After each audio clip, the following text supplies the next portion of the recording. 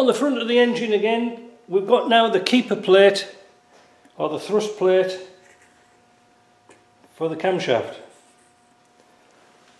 Put some oil on, pop them on, like that. Doesn't matter really which way it goes on. Next we're going to put some bolts in, and these have got tab washers on, locking washers. I'll have to find out what the torque is for those because they're only quarter bolts. We'll put those on.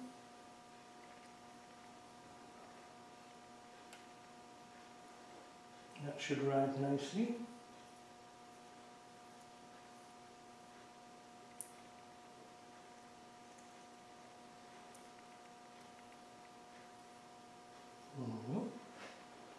If you ever get problems with threads, you know, like this, it's really, if it's a bit tight, tap them out.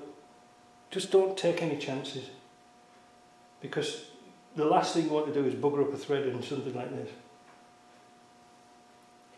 So I'm going to find out what the torque is. We'll come back. Well, naturally there was no torque value for those little bolts, and they were metric after all. I think they were M6s.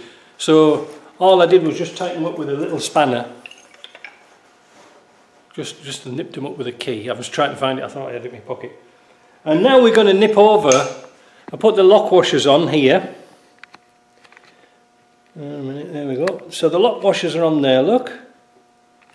So what we're going to do is just tap them over. We'll finish those off with a chisel, so they don't come off. And for the other side, I'm going to use an old wood chisel, so we can get underneath that tab washer and tip it up and lock it, because otherwise the big chisel can't really get into it. Like that, look. I think that's going to be alright. I would like it to go on that flat, but that one's going to go on that bit there, unfortunately, which is not a really good place. Oh, let me push the camera.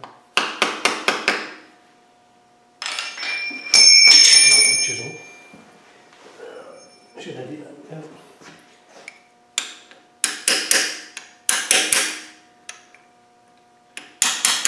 That's better.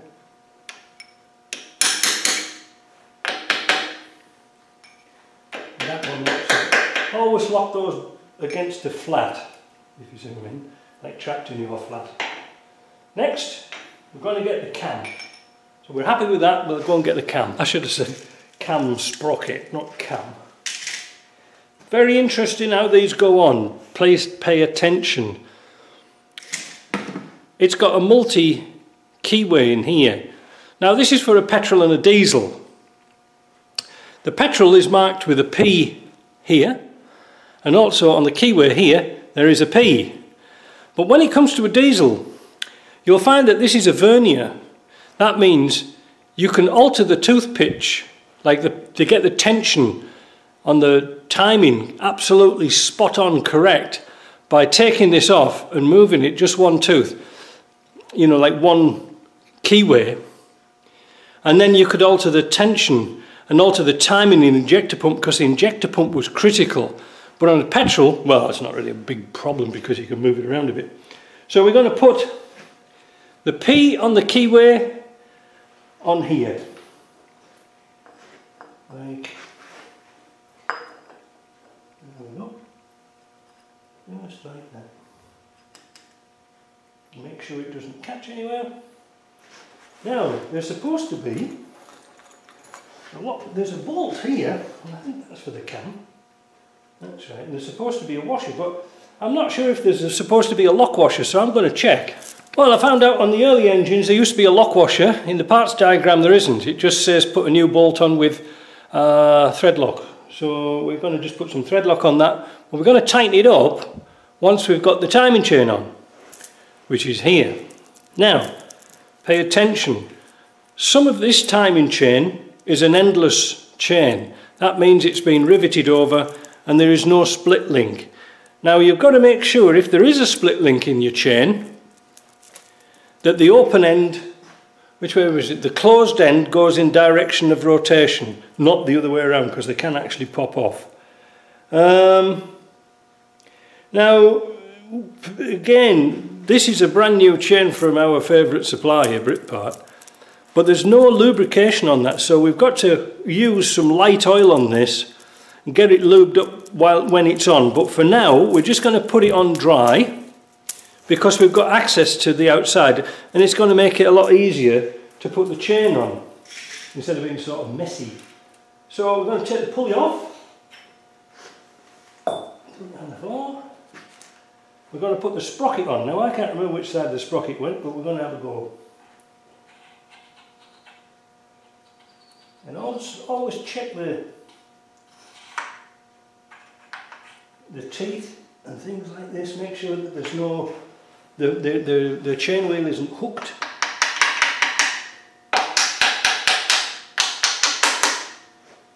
Is that in line? We shall find out with a straight edge. I'm going to use the high precision Britpart ruler for this. So we make sure the cam's pushed back, put it tooth to tooth. That's good. It's got a step on here. The largest step goes towards the back. If not, we'd be cockeyed, if you see what I mean. We'd be like that. So that's good. Happy with that. Better put that back in its safe spot. Now the tensioner. Now I haven't done one of these for a long time. So let's have a look. See what we've got here.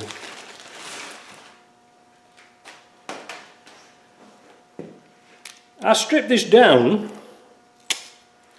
earlier and I cleaned it, and it is a kind of a complicated little piece of kit. How does it work? You've got oil that goes through this passage here, which acts on a piston here that pushes the tension. Now you're going to think, well, when it loses oil pressure, this is going to return. Well, it doesn't, because there's a ratchet mechanism here to keep this in its place. It's a kind of a good piece of kit, but looks awfully complicated to make. So we're going to fit this on. Now I think I'll need a pair of side cutters back in the tip.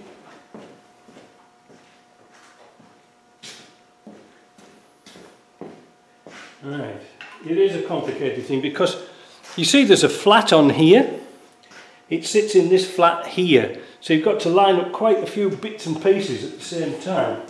So forgive me if I make a complete balls of it. Right, or should I put the tensioner on first? I think I'll put the tensioner on, not the tensioner but the slipper. I'll put the slipper on first. Right, I fitted the tensioner. I didn't quite have the right lock tab washers. I forgot to order them, but I used the same tab washers that were on the cam. They'll do the job, and also I'll put some Loctite on them as well so they won't come off. Alright, let's see about this fitting this unit on here. Put the chain on first. Now what we've got to realise is that the little mark here lines up with this bolt hole, the centre of this bolt hole, all the way through to the centre, and with this cam, with this on top dead centre, so we can't really go wrong, I don't think, anyway. We'll put that chain on, like that, and we need to get that sort of tight. Oop, I moved it. So, we need to get that tension just about right. That's too far. Let's take it one tooth. Oh, that's good. That's good. You'd sort of eyeball everything upon this job. Yep. Now, I've put a bolt through there where there should be a nut. Now this is going to be a real lot of fun, because I've got a tie wrap on there. Here we are. So now we've got to fight against some springs. Not much fun. And you can see there the tension's gone.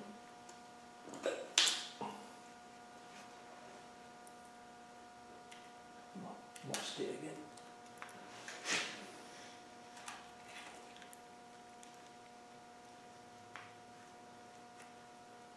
Right, that's that.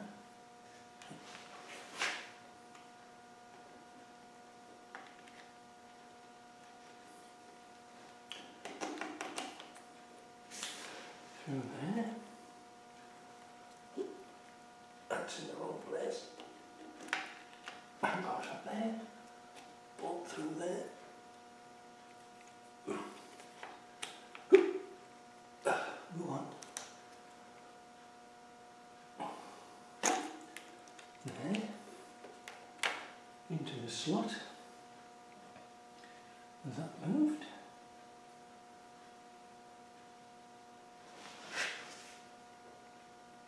I'm going to check that line.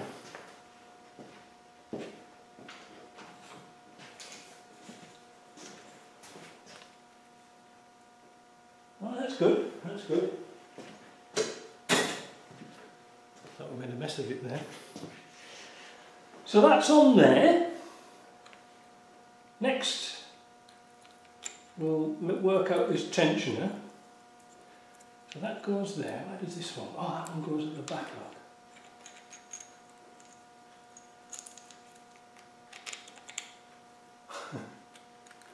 They came on the 2.5s and the two. They came up with a lot better tensioner idea.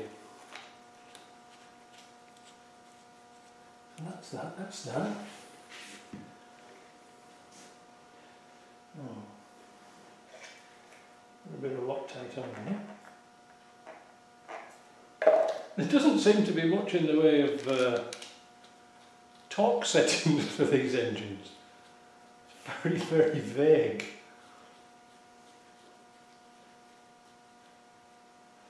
Alright, so now I'll get a spring washer for there and come back and we'll tighten those bolts up.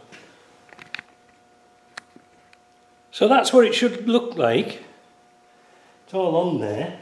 Next thing, I'm going to push this tensioner with my fingers and tighten these bolts up here so we can get to the locking tab. Yeah, we can get to the locking tab there and just nip them up. Not too tight. I don't want to snap them off. And then, how am I going to do this? We'll tab that one over there.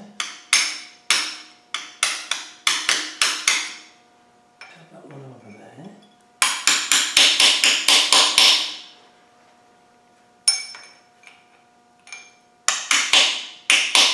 And then get a pair of pliers and pull those over.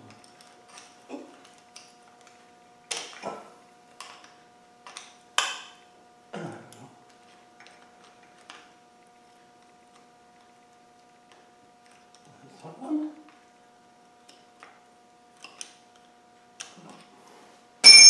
These aren't the ideal pliers for this job.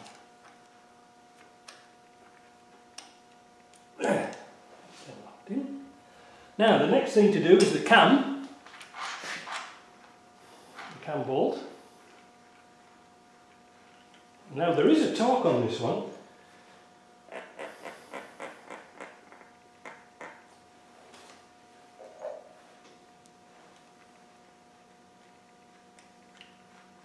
We shall find out what it is. We'll put a pin through here and hold it tight. Tighten that up. Then that's it for that. Right, with the timing chain all set up, the next job we're going to do is fit these tappet. This is a tappet holder. I've just put a little bit of oil on there just to help it down, but this piece doesn't move. All right. You just locate it in the block somehow with a hammer. There we go. Now these bolts here do not have lock washers, or in the earlier engines they used to be wired together. There used to be a little drilling in the head, These rely just on a little bit of Loctite. So we put a little bit of Loctite or thread locker on there. We should call it thread locker because it isn't Loctite. We just start the bolt off, right? Just move it up and down with your finger, just to find the place it wants to be.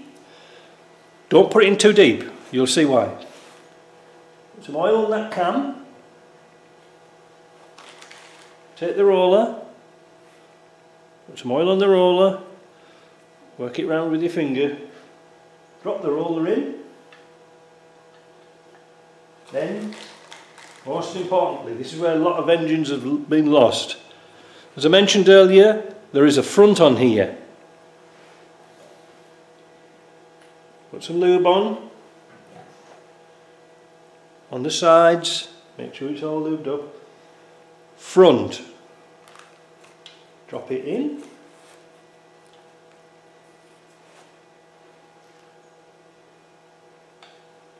Push it down, and then we can just nip up these. Now there is a torque for them, but I find just nipping them up is good enough. You don't need to do monster tight because you can snap them off. That's all it needs. Alright, so I'm going to get on with these, and then we'll come to this exciting bit for this section, this helix drive for the distributor drive, and it's not fun. Back shortly. Now, I might have made a childish schoolboy type error, but when I fitted this bolt here, it didn't have a washer on it, and I was saying it didn't need a washer. Well, apparently when I fitted all the rest, they had washers. Now, this is the sort of washer, it's a little aluminium washer, and there's only 3 in the packet, and I think that's what threw me. Why didn't they put the washers in? There was only 3, so I've used the old ones again. I put some thread lock on, but the thread lock will act as a something to stop the oil getting, like a seal to stop the oil getting through, so I'm not too worried about that. But they've all now got washers on, they're all tightened down, that section is finito, finished. The next thing, we're going to fit this miserable item here. Now, we're going to use some very light oil in here first. It's the drive for the camshaft, for the distributor or the distributor pump, whichever it is. And it also drives in here the oil pump. So a lot of people make a mistake when they take this piece out, inadvertently, that what happens is that you're trying to put this helix down, right, and you've got to the inside here, right at the bottom, there is a master spline. Now we work off that master spline just there, and that fits in at the engine. When it's in its good position, this is at top dead centre, this is at 20 degrees. It points over here to this bolt-ish, alright? Otherwise, you'll get out of line for your distributor, alright? Now it's far easier to put this in now, that's why we didn't put the sump and the oil pump on, because then you're going to have to try and align this and the oil pump shaft on that spline at the same time. It's really difficult. So let's get oiled up, let's get set up, and we'll see how it goes. So I've turned the block around, turned it to top dead centre on its firing line. And why, you know, like it's a tricky one to install, because there's a little grub screw that goes in here through this hole here in the oil filter housing. Now on the 2.25, the diesel or the 200 TDI, it's got the same idea in, but it doesn't really matter where you put this, because there's no distributor, there's just a vacuum pump, so that can go anywhere, if you see what I mean, and it's irrelevant, so it makes life a little bit easier. I don't know why I'm telling you all this. Right. Now, what we've got to do is work out, when we drop this in, where this is going to end up. In fact, I might have to put the engine the other way because it's dropping down, so let me get set up. I'm going to insert the gear with a pair of locking pliers so I can see directly opposite where the tang is. And like I say, the main drive is, it has to be at 20 degrees. Now, what the tricky part about this is when you put it in and it's going to screw down, this little chap here moves out of the way. So even though you think, oh, I'm going to put it in like that, by the time you turn it round, that's going to move, that little hole. So we're going to try and compensate for that. I don't know if it's going to work or not. If it does, it's a miracle. Right.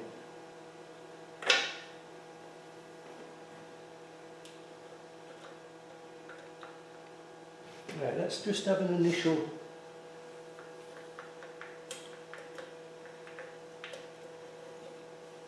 Oh, I see, that's how it goes, eh?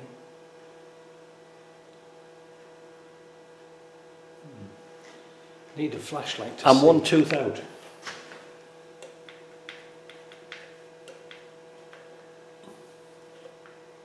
So lift it up, turn it back 1 tooth, and then screw it down. Oh, no, I've gone the wrong way.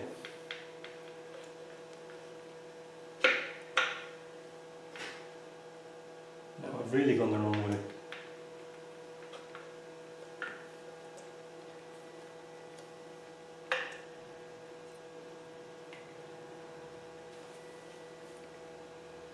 No.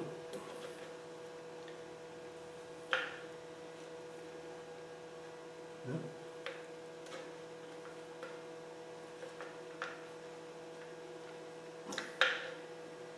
I see what's happening. My grips there are holding it back.